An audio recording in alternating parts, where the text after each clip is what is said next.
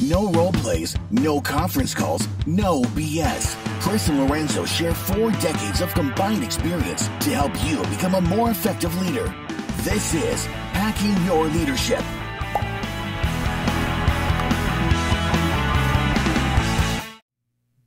Hey, this is Chris with Hacking Your Leadership. On today's discussion on employee engagement, I want to talk about different mission, vision, value statements that organizations have and how that leads to an increase or decrease in employee engagement and how leaders execute with regards to those statements. I had an opportunity to talk with a person recently who's close to me, and they were kind of reminiscing about a story they had a few years ago when they were in the workforce and talking about how they made a mistake. And their boss was kind of sitting down with them and talking with them about what that mistake was. And one of the things that was said during that conversation, after this person kind of gave their side of the story, the boss responded with, "Okay, let me seek knowledge here." And it was a kind of a weird kind of out there response, and come to find out that those were the actual words that they use as part of their, mission or values or leadership values statements. And the person I was speaking to said that it was at that moment that they just immediately kind of shut down and went, okay, this conversation is over in my own mind. Like nothing productive is happening here anymore. And I remember thinking, yeah, that sounds like the person really didn't know what to say. And they were using the company values or whatever they are, the mission or vision statement, as a crutch to get through the situation. It kind of led me to this thought process of that I think in a lot of organizations, leaders do this. And then in a lot of organizations, leaders actually do the thing as opposed to just kind of parroting what the line on paper is.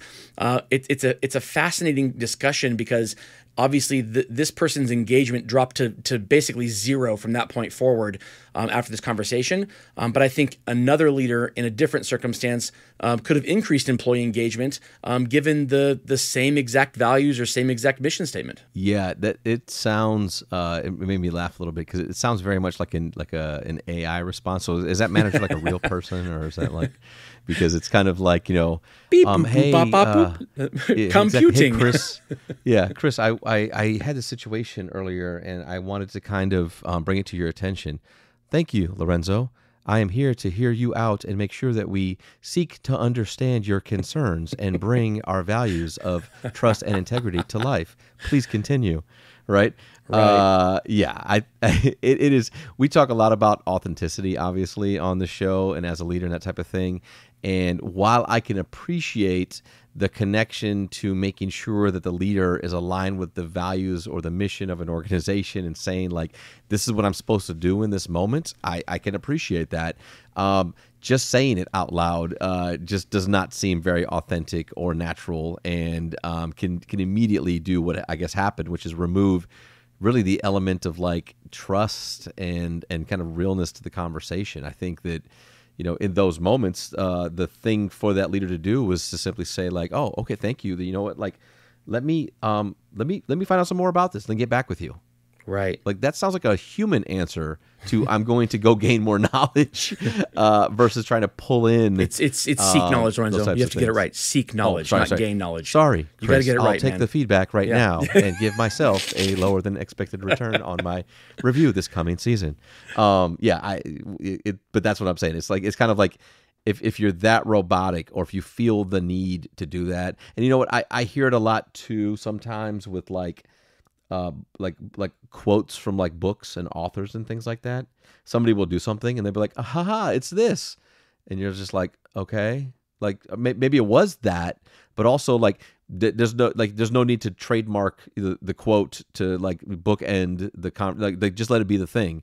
So I think it's a similar case in that, but I think it's important as leaders to not just like regurgitate what those words are and then think that it's going to come across as truly being authentic.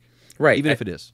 No, you're not wrong. I think a lot of organizations have made a lot of strides over the past, maybe 10 or 15 years in making sure that whatever the words are ones that are at least more more objective, right? Less of this kind of ethereal, I can shoehorn whatever decision I want to make into this mission statement or vision statement. I think a lot of companies have done some really good work in terms of giving people more tangible, more objective measures of whatever those values are. But no matter what you do as an organization in terms of getting the verbiage right, it doesn't matter if the leaders who are executing it find more value in saying them as opposed to actually doing them. And they're only as effective as the level of commitment to them that the leaders have in terms of what can be seen, not what can be said or regurgitated or written down. But if I can watch my leader actually do these things, not just say that they're doing them, that is what is needed to bring the values to life. And that is what is needed to have me feel engaged as an employee in what I'm being asked to do, which hopefully are the exact same values, because they shouldn't be different for different positions in an organization. If I'm being asked to do something, the very first thing I'm going to do is look around me to see, are my leaders doing this also? Are there different rules for different people here? Or are the things that I'm being held to the same exact standards from a value standpoint? Everybody has different jobs, but from a value standpoint, is everybody being held to the exact same standard? I want to go over some kind of goals for leaders here in terms of making sure this is happening, making sure that your people can see you in a positive light when it comes to this. But first, I want to give it up to word from one of our sponsors. All right, if you're a leader and you're trying to make your values of your organization come to life in order to improve employee engagement, the key is going to be that you need to be able to speak to what the values are, but in hindsight, based on a behavior or a decision that you've already made. And so if you're questioned on something, or even if you're just kind of teaching or training your team, a decision that you've made or an action you've taken with a client or a customer or another employee, if you can tie that into a specific value, it's okay to say what that value is, but it can't be in the context of what you're going to do or what you're thinking about doing. It has to be, this is what I did, and this is why I did it, because this is the value of the organization that I'm trying to live. And then you can ask for feedback on whether or not that person perceives that decision as aligning with that value also. But the more you can do this, the more you can show your people that the decisions you make are with those values in mind. They're with the spirit of those in mind, that you're not just kind of making decisions happenstance or taking the expedited route. You're looking at those values as a kind of a bumper on your decision-making process, and that that they have to be viewed in the context of what decision I'm about to make here. Those have to be considered. Not doing that is a recipe for leading your people to believe that the decisions you make are not in spirit of those values, and then they'll feel like they have permission to not follow the values themselves. Yeah, I think it's a great point. Like you absolutely need to talk about the values, the mission, the vision, like any of those types of things. I think it's a critical part of leadership. And we've talked about like the importance of localizing those things for your teams. Like you've always said for a long time, like why does the company exist? Why does that person want to be there? Like the idea of aligning with the values of an organization, the work, that's important. And so it should definitely be talked about and reflected on, and post a decision or an interaction or something where you really had to live those values. I like what you're talking about, which is like share that and share what it was and share how that brought that value to life in the moment. It's just that the language and the authenticity matter the most in the moments as a leader.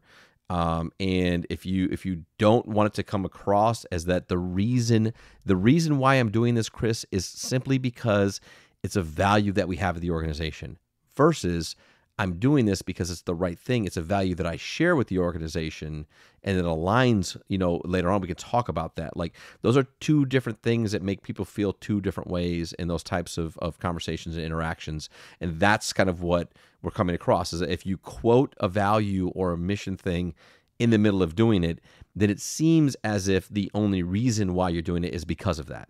Now that might not be true, but that's how it comes across. So just being conscious of that is needed. Now, sometimes, though, I will say, sometimes stating the value or the mission is your intention, and it's a reminder to people that in the conversation as to what you are referring to and why it's important, and why in this moment it might be critical for us to remember that this is a values thing so that we can make the best decision possible. Sometimes there is a reason to do it.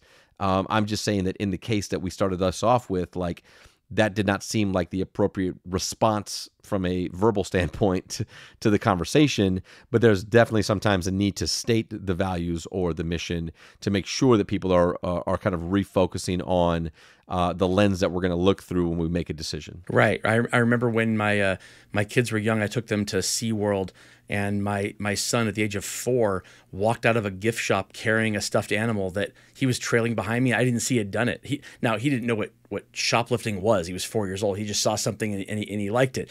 But we didn't bring it back to the store and me sit him down and go, son, we don't take that because it's against the law. I sat him down and said, we don't take this because it doesn't belong to us.